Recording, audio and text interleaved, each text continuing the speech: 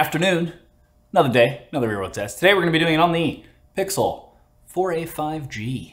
I said afternoon because we're getting a late start to this video. I've kind of been working, editing another video all morning because it's Techtober and things are crazy and like every company is launching a product right now, so I have a lot of videos to do, but it's okay. But if you're not familiar, real-world test on this channel is where I'm going to go through my normal day and we'll check in on the battery to see how that's doing. I'll also take photos on this and some of its competitors, put them up on the screen so you guys can be the judge of how it does. Now, I also put my T-Mobile SIM card in here, which has 5G, so we can at least test that as well because you guys kind of asked for that. But let's check in on the battery because I have been using the device all morning. It is 1:32 p.m. and we are at 79%.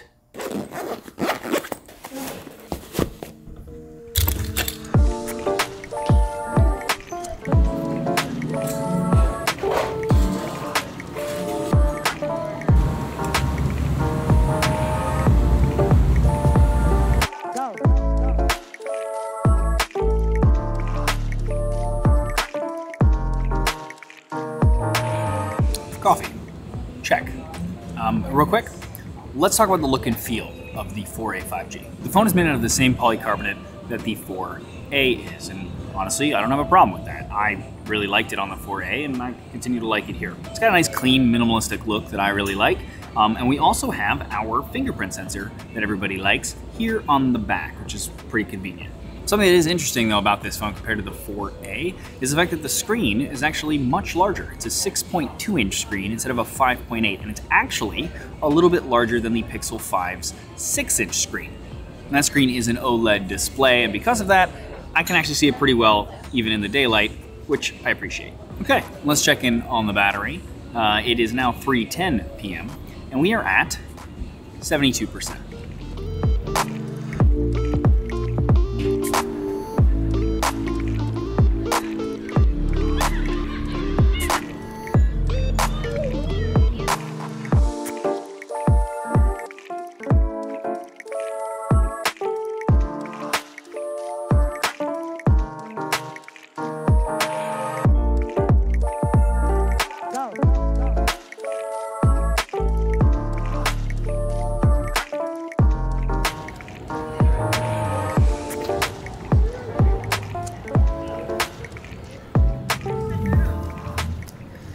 Okay, let's talk about the cameras real quick. First off, we have dual cameras, and all of that talk about ultra-wide cameras being dumb. So while wide angle can be fun, we think telephoto is more important. Seems to have been for nothing. We have an ultra-wide camera paired with our regular main camera that hasn't changed much even since the first Pixels. Improvements were made with better processors and software over time, basically. Now we lose the telephoto from the 4XL, and instead we use a digital zoom to get to 2 times and all the way up to 7 times. Now while I'd love to start seeing triple cameras on Pixels in general, I kind of feel like this is the way for Google to go at least for this device, to keep the cost down with less hardware, and their software is actually pretty decent at this type of stuff.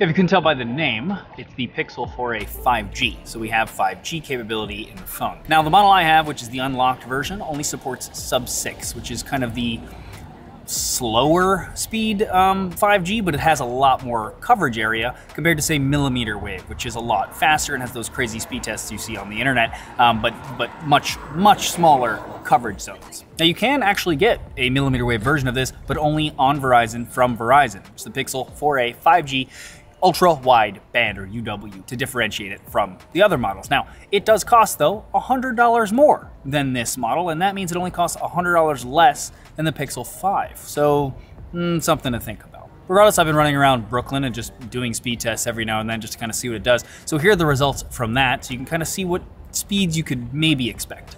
And while we're here, let's check in on the battery. It is 6:22 p.m. We are at 45%.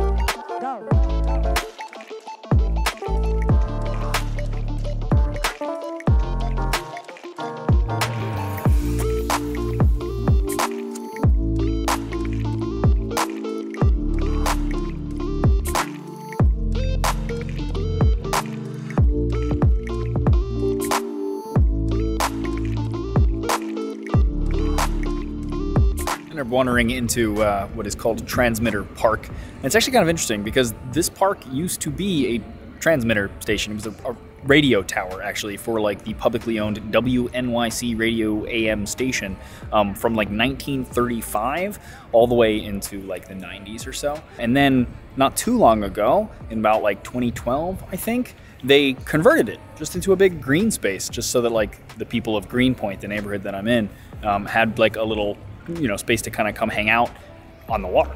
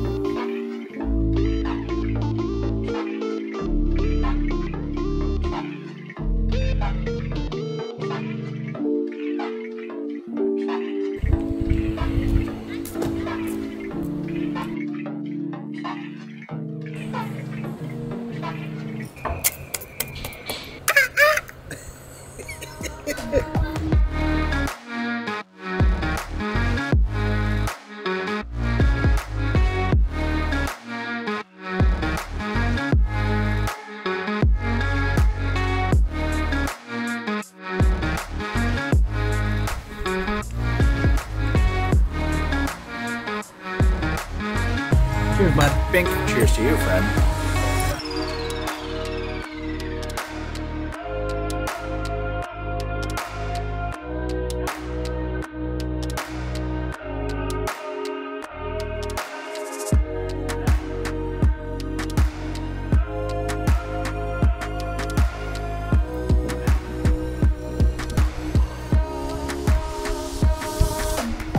Okay, it was nice catching up with Fisher, but it is like threatening terrain, like dribbling, and just it's coming.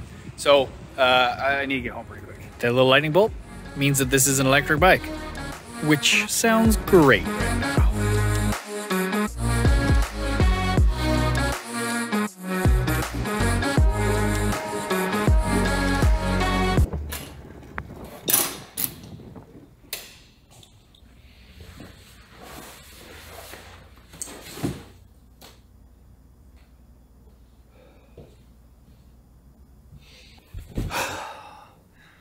Okay, I think we're gonna call it a night. It is 10:17 p.m. and we are at 22%. Now here's my screen on time and my usage for anyone who's curious about that. And again, this was using 5G on T-Mobile all day, at least sub 6. It has a much larger battery than the 4A, which I already thought did a pretty good job. It's 3880 instead of 3140, I think. And so that's great. Now, also, if you're interested in the Pixel 5, that has the same chipset as this and has a little bit more battery, although a 90 hertz screen, so we'll see how that affects it, but it's promising for Pixel 5 potential users as well. Speaking of, if you're not subscribed already, subscribe and ding the bell next to the word subscribe so you get notified when I do new videos. The next one, or one coming soon, will be the Pixel 5 once I get my hands on that, because right now FedEx is holding it hostage. Long story. Otherwise, there you go. Hope you guys enjoyed that. Again, little vloggy kind of thing that I keep doing that you guys keep saying is good, but please let me know what you thought of this video in the comments below. Always love hearing from you guys. As always though, regardless, thanks for watching. Hey man, I just want a pina colada, man.